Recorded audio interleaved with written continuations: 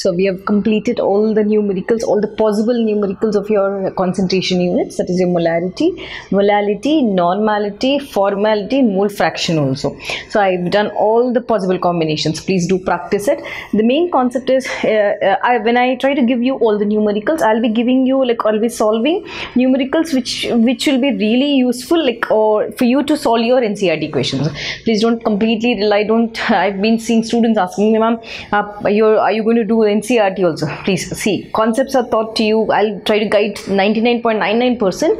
At least that you need to pick that last that concept and try to apply it in your NCERT.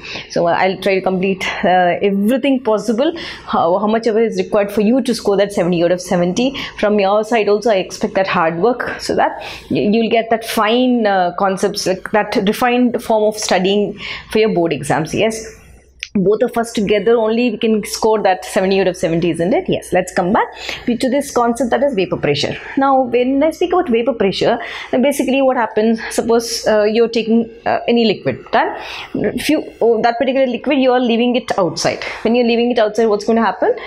Because of the temperature which is present around, it's going to get vaporized. Done. Now the same condition, if you're taking any type of liquid and you're placing it in a closed container, right? So I'm trying to explain you the concept of vapor pressure. Now when you're trying to keep it in a closed container, the most important thing, you're evacuating the air. What is evacuation of air? You're removing all the air, right? That means basically this container has only the liquid as, yes, that liquid and one end you have a manometer fixed. Yes. Now what happens? Now everything is sealed. This is also sealed. This is also sealed. Now what happens after some time? Your liquid, because of the kinetic energy, this collision between one molecule, and finally the liquid particles, they start vaporizing. They go in the vapor phase. Yes. Now after going to the vapor phase, there is a certain amount of pressure which is exerted on the liquid. The vapor starts exerting pressure on this liquid. Now what happened? It is basically only the liquid, there's nothing else in the container, and it is sealed. Now after a certain amount of time the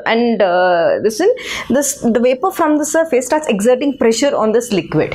This is called your vapor pressure. How should I write the definition?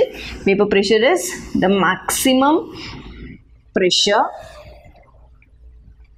exerted by the vapors, yes, at definite temperature. So that particular temperature, because at that particular point only the vapor and the liquid, they attain equilibrium. So at definite temperature or definite temperature, when liquid and vapor phases get into equilibrium, yes, and this particular pressure exerted by the vapor is called vapor pressure. So get into equilibrium, and this pressure is called vapor pressure. Vapor pressure of liquid. So simple, isn't it? Just you have closed the container. Now this, because of the collisions, one collided with the other, finally the liquid started getting converting into vapor state. The whole container, since it is evacuated, it has only vapors of the liquid which is taken, and that liquid vapor starts exerting pressure on the surface of the liquid, and at one particular point the vapor and the liquid, both the pressures, they attain equilibrium. That maximum pressure which is applied, and when these two come into equilibrium, is called vapor pressure of the liquid. This is your thing. So what are the factors on which the vapor pressure depends? Basically the factors on which vapor pressure depends is, first important, nature of the liquid, right? It's going to depend on temperature. Yes. Now when I have to speak about temperature, simple, isn't it? When I increase the temperature, automatically vapor pressure also increases. Quite common thing, isn't it? That it also depends upon impurities. Very, very important. It depends upon impurities. So again, in impurities you have volatile impurities,